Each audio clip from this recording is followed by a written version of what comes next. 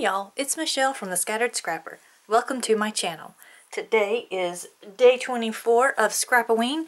It's Trick or Treat Tuesday. I have my picture here of my daughter with this display here in our neighborhood.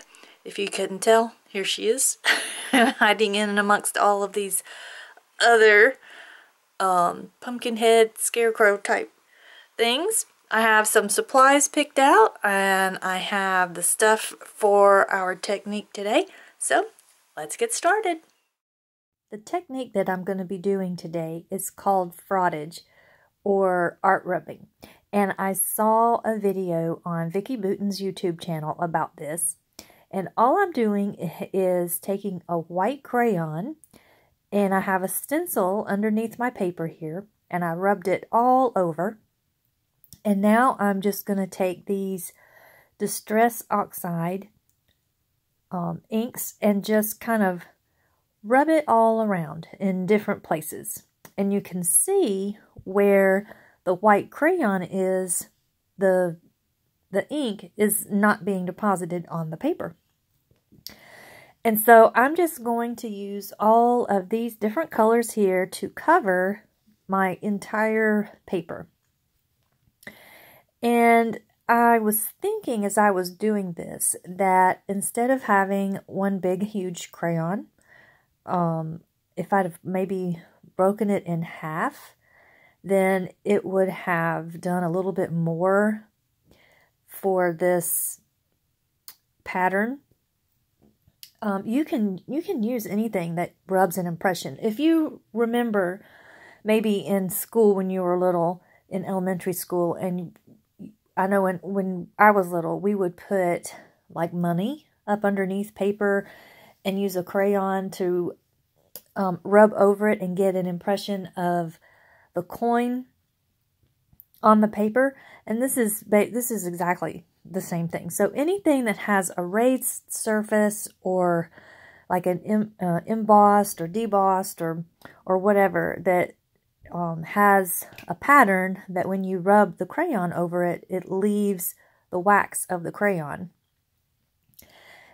It's going to form that shape or that pattern, and it's going to act like a resist. And that was one thing that Vicki Boutin said in the video, is to make sure that your crayon is wax-based. And I just pulled out a white crayon from an old Crayola box that I have from when my kids were little. And I'm going through and just kind of trying to make my splotches a little bit more loosey-goosey and not just round splotches. And I'm going all the way to the edges. So I got my little craft mat out here so I wouldn't get ink all over my cutting mat. And I'm just going through and making sure that they're nice and blended. And the next thing that I'm going to do is I'm going to use my little spray bottle here and try and spray some big splotches. And that's going to activate the oxide from the Distressed Oxide. And I'm using this paper towel to pull up some of the color.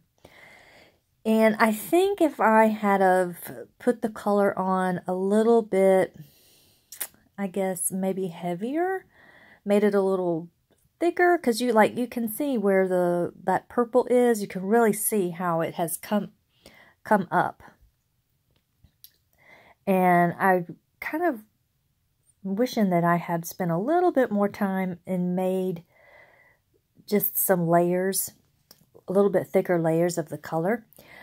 But Vicki said in her video that you want to be careful when you're rubbing the ink on that you don't rub the wax away. So I was trying to not be too heavy-handed. But here I am going to build up some paper layers for my photo. And I went ahead and trimmed my background paper and matted it with some black cardstock. This is a little bit of a thinner white cardstock that I started with because I wanted to make sure that when I did the crayon rubbing, it would not be so thick that it wouldn't get the pattern. So I'm just going to use this holograph paper here with the skeletons. They're so cute.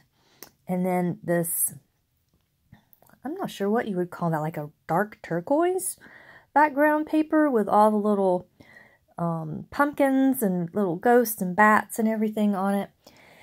And now I'm just going to go through the die cuts and pull out some things that I think that I can use.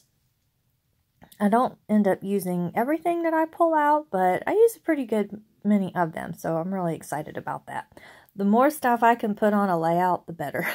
And here I'm going to just cut me a little tag. This is one of the things I really like to do, is just take a tag and then use some scrap paper and make another tag.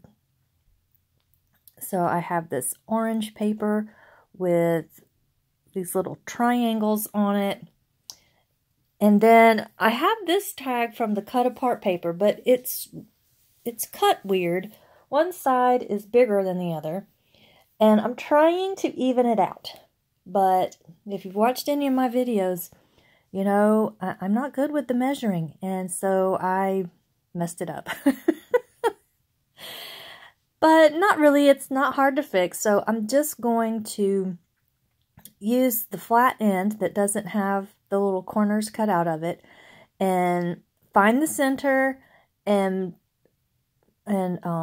make some more,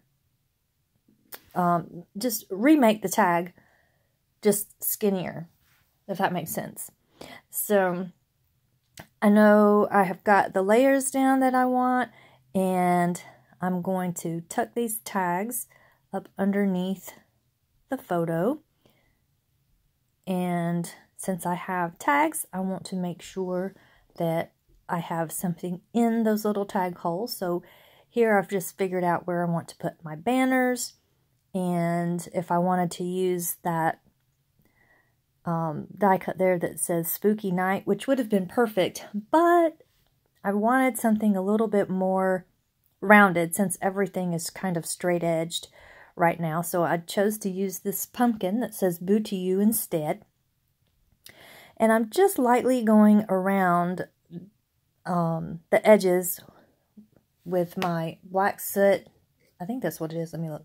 Yeah, black soot distress ink, because everything has white at the edge because of the core of the paper being white.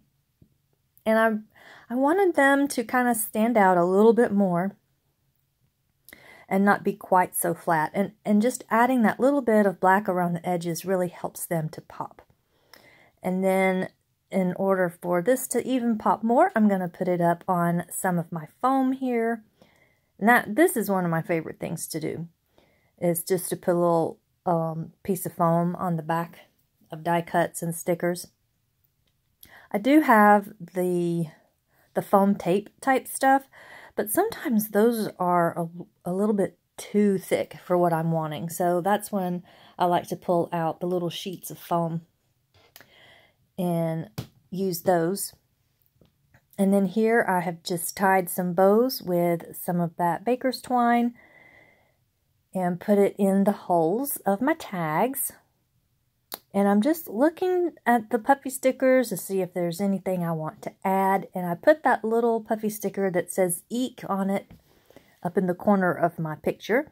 And then I have this cardstock sticker here that says Fright Night that I'm going to put over here in this. I'm kind of building a cluster. It's not really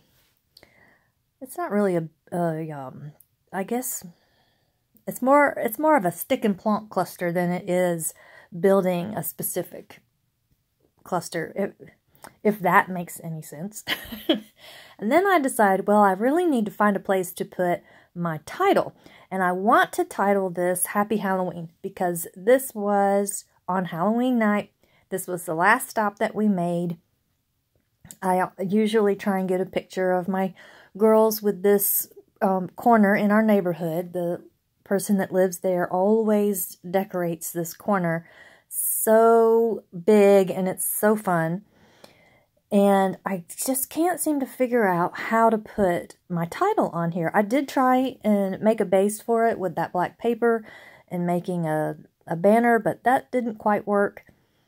I knew I wanted to use these holograph pumpkins and the stars and the moon. And I'm still trying to figure out how to get that Happy Halloween on there. And I'm just not finding it. It's not working for me. So I kind of put that aside, and I'm like, I want to add more in this upper left-hand corner. That one little pumpkin was just not enough.